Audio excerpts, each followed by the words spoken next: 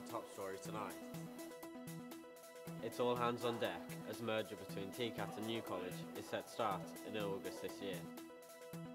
The interim principal, Ian Clinton, has said the intention is to be fully merged legally by the August 1st, but there's still quite a lot of things to do.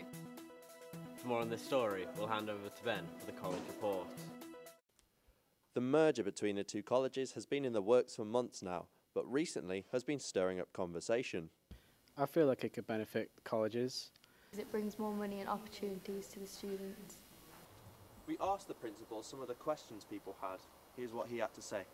We want to get this right, so we'll be talking to students, we'll be talking to staff, but what we certainly need to do is to invest in facilities. We need to make sure that there will be more food facilities, more food outlets, whether it's for a snack or a meal. Very important. I'm Ben Greenwood for the News at 4. This has been the News at 4. Thank you for watching and good night.